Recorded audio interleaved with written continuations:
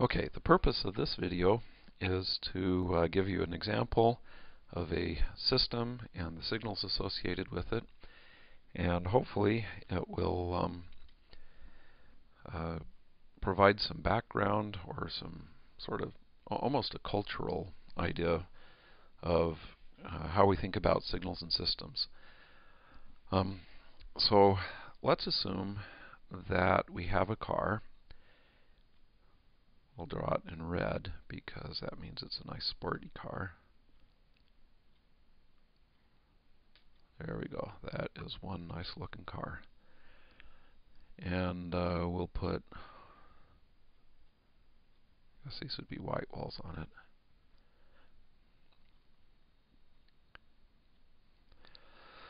Okay, now we're oftentimes going to be interested in something like the following.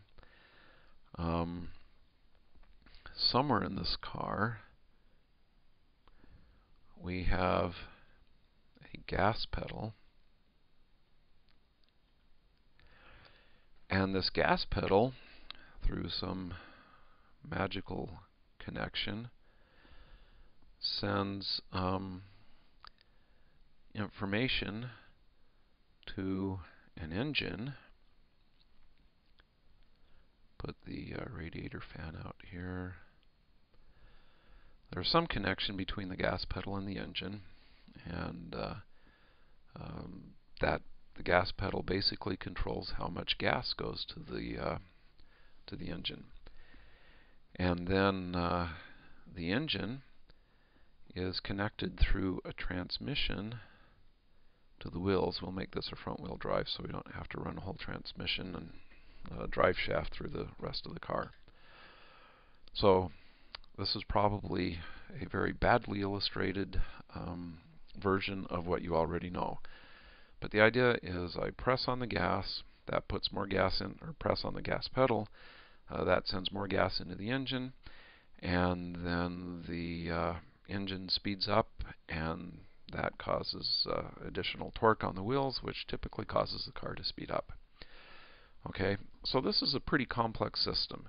If I want to know exactly what's going on in here in this system, I would have to know all sorts of things about my fuel injection system. It might be this. I've got pistons. I've got rods. A crankshaft. I've got all kinds of stuff in here. And then I've got a transmission, which eventually gets torque applied to the wheel. And that extra torque then causes my car to speed up, to go faster. Now, sometimes I actually need to understand all that detail, but quite often, conceptually at least, I don't. And so one way to model this is as a system. Okay. And this system has an input. In this case, the input might be the gas pedal. It has an output, and the output might be the speed of the car. Okay, so this is again a basic way of representing a whole car, just as a black box, and there's lots of good stuff in this box, but we don't really look at it in detail a lot of times. Now, if I'm building a cruise control, hopefully you know how that works. So this represents the car.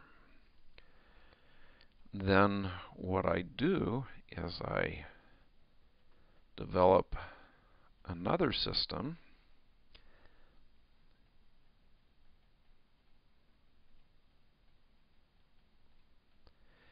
And this system measures the velocity of the car. Again, this guy out here. And it measures the velocity, and then it goes and controls the amount of gas going to the engine, with the idea that it's going to keep the velocity of the car at some set value. Okay, this is an example of a feedback loop, and we use these sorts of feedback loops all the time in signals and systems analysis, and in designing systems to do what we want it to do.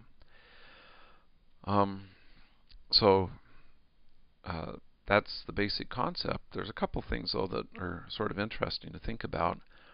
Suppose that I'm driving on a windy day, and maybe that I've got a Hummer which has the highest drag coefficient of any commercially available vehicle. Well, I guess not of a Mack truck, but a passenger vehicle. And so I've got a windy day, and this wind is changing the velocity of the car. Okay, when you get a strong headwind, the velocity goes down. You get a strong tailwind, the velocity goes up. Well, my cruise control really needs to be able to respond to these changes as well. So one thing that you often see done, in addition to the input of a system, you might have a second input which you think of as a disturbance.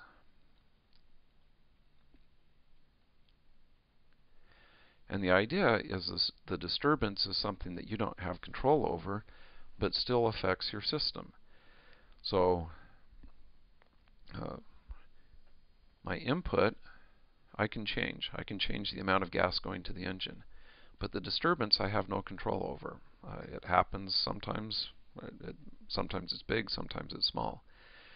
So one of the goals of a control system is to deal with disturbances. Make sure that if you've got disturbances in your system, it doesn't affect how your system works. So one last thing, this system has one input and one output, if you don't think of the disturbance as an input, and you typically don't. So this is what we would call a single input, single output system, okay, or SISO. So there it is, an example of a system, of the way we represent a complex mechanical object with a much simpler block diagram. And we're going to talk later on about how to characterize this block diagram so that we can make the car do what we want it to do.